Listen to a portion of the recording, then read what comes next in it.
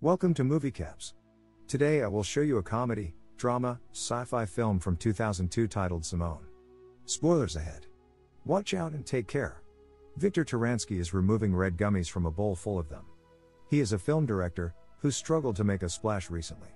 It gets worse when his world-famous actress, Nicola Anders, quits over a foolish complaint over the size of her trailer. Despite Viktor's pleas, she leaves. Later, the producers say that Nicola's contract prevents them from using any of the footage they have of her. Viktor wants to reshoot, but the producers see this with business eyes and want to kill the project and cut their losses. Viktor talks to the head producer, Elaine, who is also his ex-wife. He starts to reminisce about the glory days of cinema, complaining that the actresses these days are just prima donnas. Nicola even had him, the director, separate the red gummies from the rest of them. Elaine listens to him, but ultimately shuts down the project. That night, as he's depressed and gets ready to leave, a man behaving erratically comes to talk to him. He introduces himself as Hank, someone that Viktor apparently met in some conference 8 years ago. He says that he has a highly advanced technology that could help with Viktor's issues. Viktor is skeptical. Hank insists on the credit of his invention. He says that they must try it now, as he has a tumor that will kill him in a week. Viktor does not care and leaves. More than a week later, Viktor gets a package from Hank's lawyer who gives him something that Hank left for him in his will. It's a drive. Viktor tries it. It's a program called Simulation 1. We then cut to 9 months later. People are watching Viktor's latest movie. He's replaced Nicola with another beautiful actress that he calls Simone, short for Simulation 1. Despite there being only a handful of people in the audience, they are all enthralled by Simone's performance. After the movie ends, they cheer loudly. They congratulate Viktor's direction and Simone's performance, especially the latter. The world catches on to this new sensation. Everyone, from the media to the production houses, wants to know who Simone is.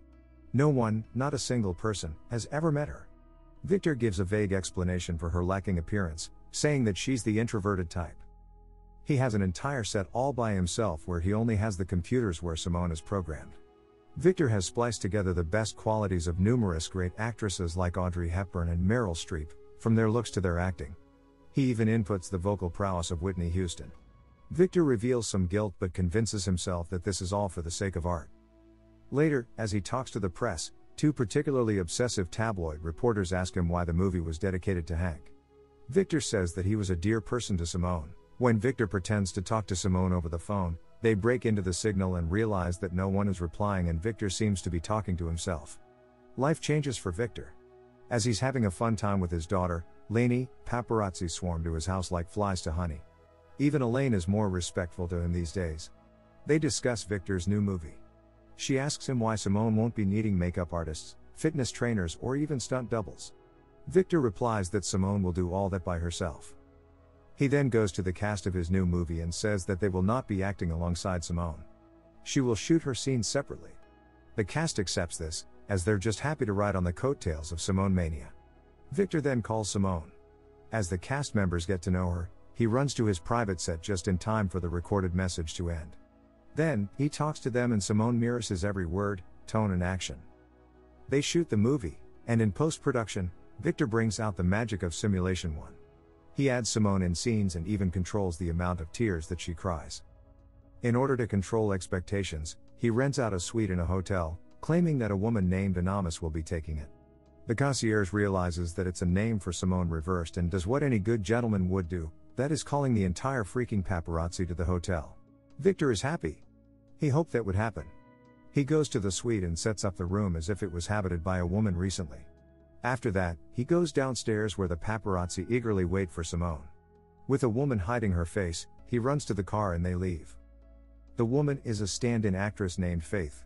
They go to Viktor's place and there's a glimpse into Hollywood behind the scenes, as the director and actress start to make love.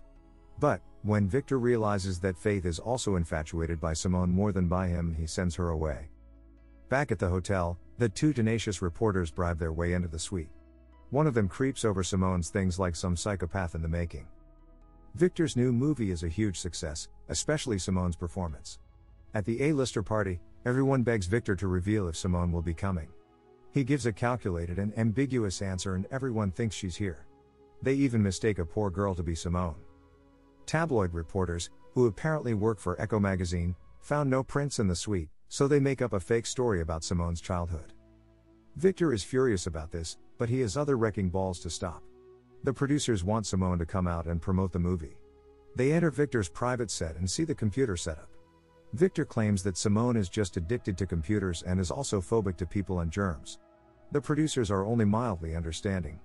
When Victor promises that Simone will do an online interview, the producers are very understanding. He gives Elaine a photograph of Simone, claiming that she had been at the party. Elaine is so happy that she does not even recognize the bad Photoshop job. For the live interview, Victor sets up Simone in a desert area, claiming it to be a set. He answers all the questions. At the end, Simone starts to glitch and he quickly turns it off before anyone can notice anything wrong. But that is not where the harm is done. The tabloid reporter recognizes the place.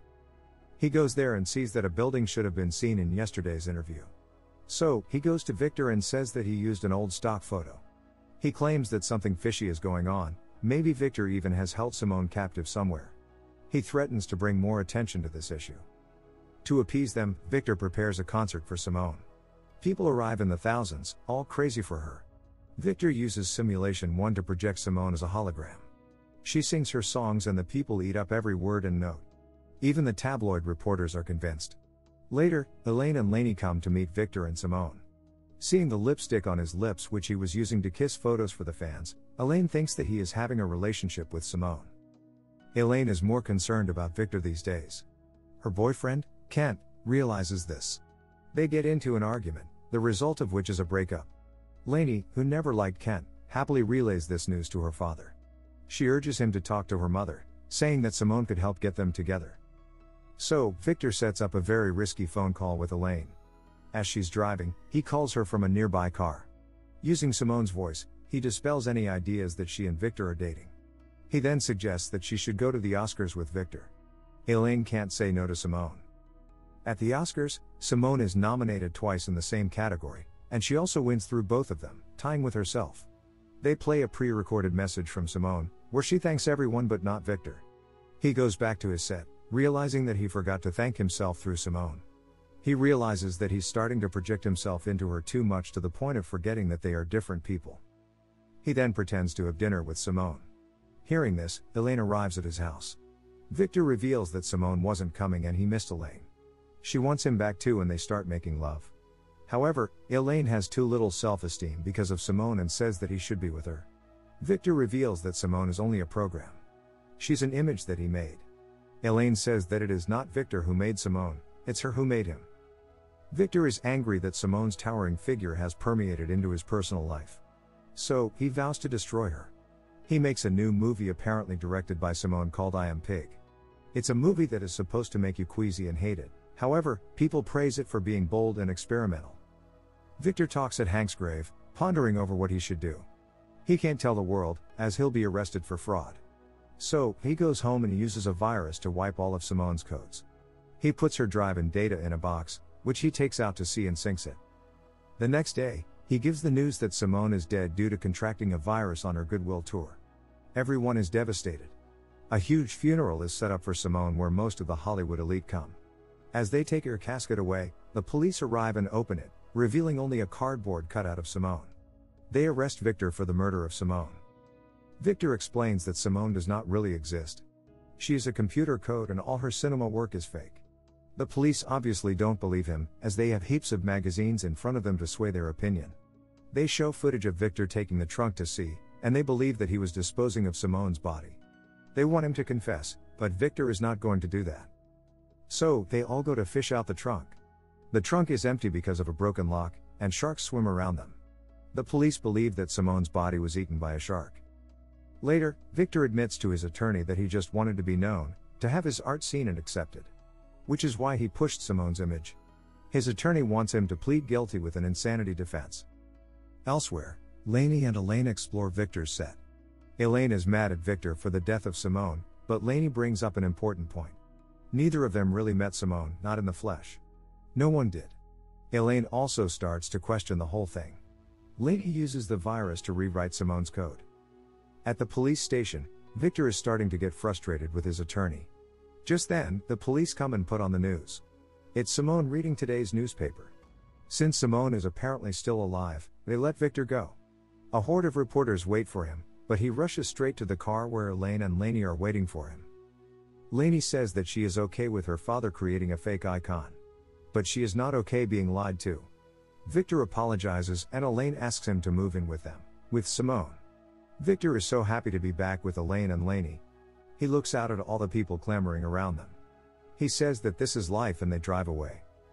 Later, Simone is giving an interview. She explains that she just wanted a break from all the glamour, movies and reporters. So, she asked Victor's help, resulting in the fake death news. The interviewers eat it up easily.